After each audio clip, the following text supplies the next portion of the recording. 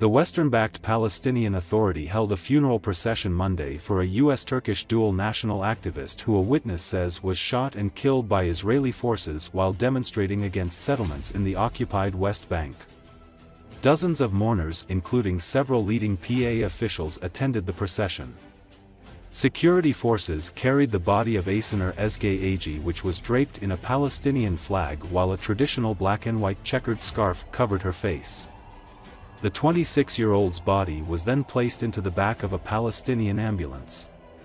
Turkish Foreign Ministry spokesman Oncu Keceli said Turkey was working on repatriating Eygi's body for burial in the Aegean coastal town of Didim as per her family's wishes. U.S. officials did not respond to a request for comment. Jonathan Pollak, an Israeli peace activist who participated in Friday's protest, said Israeli forces shot her on Friday in the city of Nablus while posing no threat. He added that the killing happened during a period of calm after clashes between soldiers and Palestinian protesters. Pollak said he then saw two Israeli soldiers mount the roof of a nearby home, train a gun in the group's direction and fire, with one of the bullets striking Eygi in the head. The Israeli military said it was looking into reports that troops had killed a foreign national while firing at an instigator of violent activity in the area of the protest. The West Bank has seen a surge of violence since the Israel-Hamas war began in October, with increasing Israeli raids, attacks by Palestinian militants on Israelis, and attacks by Israeli settlers on Palestinians.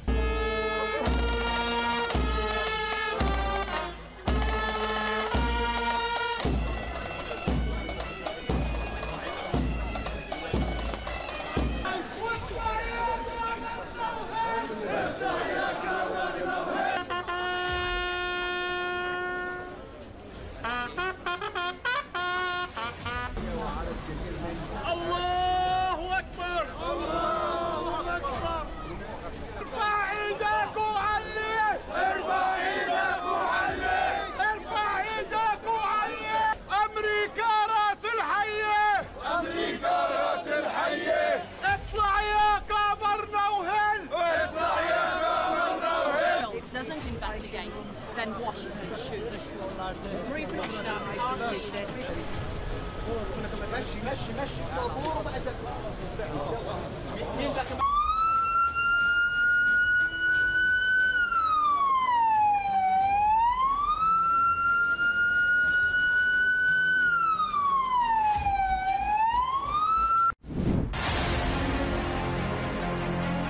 Ukrainian military expert Dmytro Zmailo says that the Ukrainian armed forces' asymmetric actions have significantly adjusted the Russian army's plans for this year. The Russians will continue to try to squeeze everything out. They will try to build up the reserves of the center grouping of troops, which the invaders are concentrating in the Pokrovsk direction and which have hardly been pulled back to the Kursk region. Now, the Russians are not using armored vehicles, first of all, because there are fewer of them, and the life of a Russian soldier or officer is much less valuable than a tank or some artillery unit. That is why the enemy keeps the equipment, and what comes from the territory of the Russian Federation is of lower quality, to put it mildly, commented Dmytro Zmailo on Espresso TV. According to him, even the latest models of Russian equipment captured by Ukrainian defenders, such as the T-90M Prorив tanks, were equipped with a 1992 gun. This once again proves that the latest Russian technologies turn out to be soap bubbles. However, the Russians can move, but the zone of this movement has already narrowed, despite the fact that they continue to attack along the entire front line and seem to be trying to advance. The invaders will continue to accumulate reserves. I assume that they will not have enough forces in this offensive campaign to capture Pokrovsk. Will they be able to approach it? I think it is possible. Will they be able to break through Selidov somewhere? Because until the enemy resolves the issue of Selidov, they will not be able to move on Pokrovsk without receiving a flanking attack. Therefore, it is too early, as they say, to give up on Pokrovsk. The question here is whether the Russians will generate enough forces and reserves, the military expert said.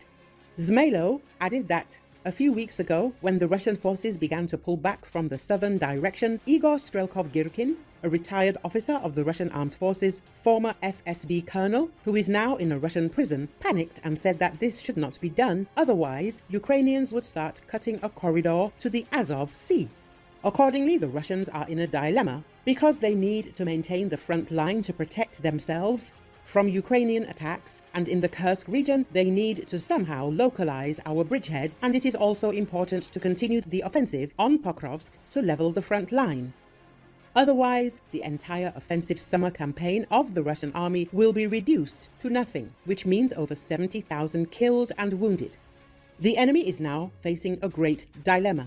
Therefore, our asymmetric actions, if not completely broken, have greatly adjusted in our favor all the enemy's plans for this year.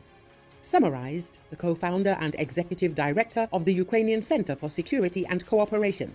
The armed forces managed to stop the advance of Russian troops in the Pokrovsky direction. This was announced by the commander-in-chief of the armed forces, Alexander Syrsky, in an interview with CNN. He acknowledged that Ukrainian defenses had been under tremendous pressure in the area around Pokrovsk for several weeks. But now the offensive of the aggressor has been stopped here. For the past 6 days, the enemy has not advanced a single meter in the Pokrovsky direction.